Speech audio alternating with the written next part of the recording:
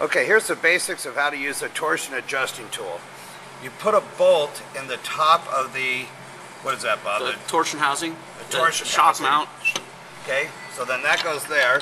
Then the bottom part slides up Onto the spring plate. onto the spring plate.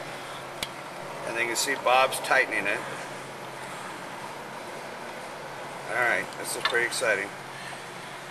And you may want to put a clamp in front of it there so it doesn't slide forward. Okay.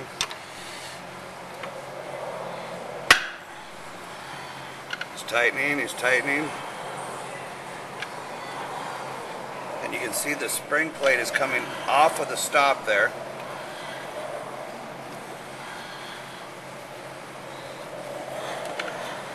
I'll just have to put a little muscle into it. Alright. Hang on a sec, Bob. Let me show them how it's off the stop now. You can see the difference there. Okay. Alright, we got it. Cleaning off some gunk.